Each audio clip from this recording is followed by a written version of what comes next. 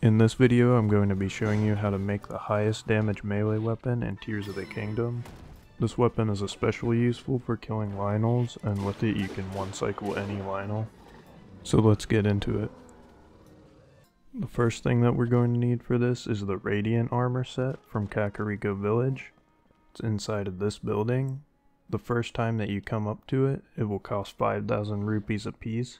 You can do a side quest with the shopkeeper by asking her about her situation at home in order to make the armor set cheaper. If you buy the armor set before doing this side quest, then you can also do the side quest later and get your rupees back. At least that's what she said when I bought it for 5,000 a piece.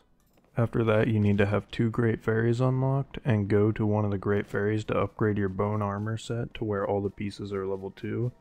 This will give you the bone proficiency set bonus, which does 1.8 times damage with any bone weapons. I believe to upgrade all the pieces you need 75 luminous stones, 9 bokoblin guts, and 9 moblin guts.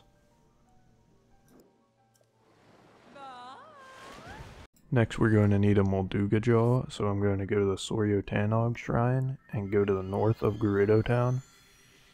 You don't need to clear the sandstorm like some people say to do this. You can see their outline going around in the sand. This isn't the only location, but I think this one's the easiest to get to. If you throw something on the ground while they're digging, they'll come up to get it. So you can throw a bomb or a time bomb, and they'll jump up and explode while they eat it. This gives a good opening for some free damage. They do hit pretty hard and have a strong get-up attack, so be aware of that. And once this thing dies, it'll drop a Molduga Jaw, which is the strongest bone fuse weapon that counts for bone proficiency. A Gibdo bone is slightly stronger, but it breaks in one hit even on a lynel's back. Next we're going to head over to Lookout Landing to get the Royal Guard's Claymore. This Royal Guard's Claymore is not going to be the weapon that we use, but getting it is a prerequisite for our final weapon. So once you get through the front gate, you're just going to take this left stairwell over here.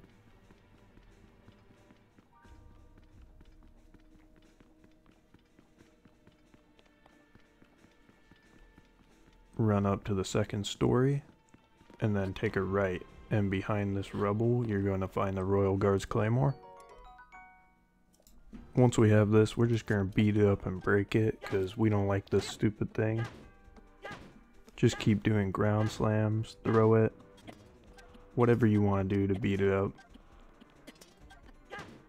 Now that it's broken, and the reason we did this is because we want to get the pristine version. In order to get the pristine version, you have to destroy the worn version at least once, and then you have to wait a blood moon and go into the depths to find it. But since I didn't want to wait for the blood moon, I did a glitch to overload the game's memory cache and screw with the game clock in order to force a blood moon to happen. You can do this by having a multi-shot bow and slowing down time, then shooting precious gemstones at indestructible rocks and a select few other objects. This will cause the game to lag a lot, and once you hit the ground, the blood moon will be forced to happen.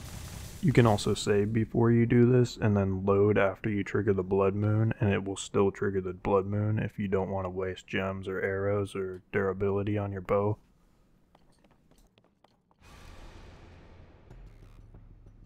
When the glow of the blood.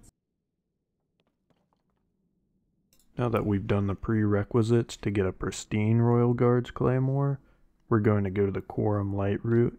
You can get here by going near the Sahasra Slope Sky View Tower, and then dropping through this chasm. Then you can just head to your west, and you'll find the Quorum Light route. Now that we're at the Quorum Light route, we're going to do something to ensure that we get the Royal Guard's Claymore pristine version. Going to make a hard save at the Quorum Light route.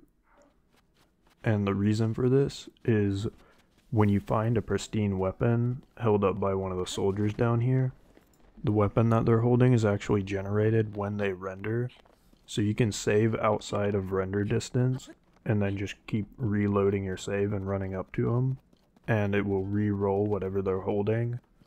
Also, the Quorum Light Route one in particular is able to spawn Royal Guards equipment and two-handed weapons. The one that we're going for is over to the west of the Light Route. Since I saw he wasn't holding what we wanted, I'm just going to reload the save. You can also make a save closer to the soldier. As long as he's not in render range when you save, you can force a re-rolled weapon. And here he is holding what we want, the Royal Guard's Claymore. Unfortunately, I didn't get an upgrade roll on this. If you do get an upgrade roll, you can save load in front of the soldier before you pick it up, and you'll be able to re-roll your upgrade. Instead, we're going to upgrade to try to get plus 10 attack from Octoroks. I could have done a fuse upgrade swap in order to get the plus 10 on this, but I figured I would do it this way to make it a little easier to follow, since this video already has a pretty good amount of steps. And here it is, we finally got our Royal Guard's Claymore attack plus 10 on this roll. Now for the fun part, we're going to finally start putting everything together. So we're starting with a Royal Guard's Claymore that has attack plus 10, that's going to be 49 attack, plus a Molduga Jaw, that gives another 32 attack, times our Bone Proficiency set bonus, that's going to be a 1.8 times multiplier.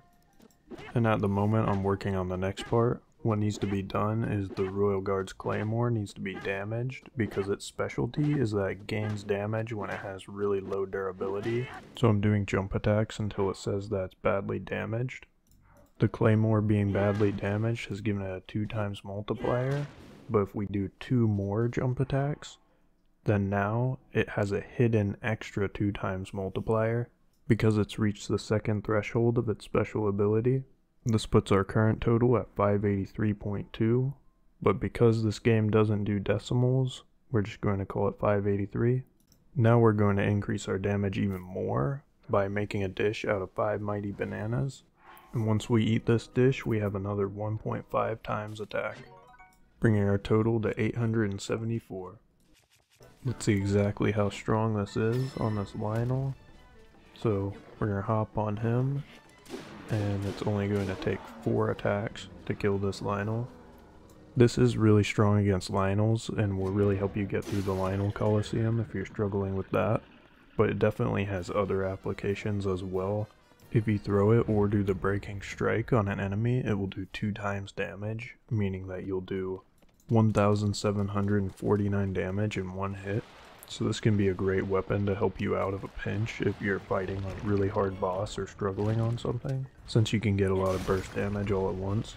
It's great as a last resort, but also if you're using it like this, you can actually use the Gibdo Bone in this case. This would push your damage up to 1,922. And the final thing that I want to mention is enemies also take 3 times damage when they're frozen.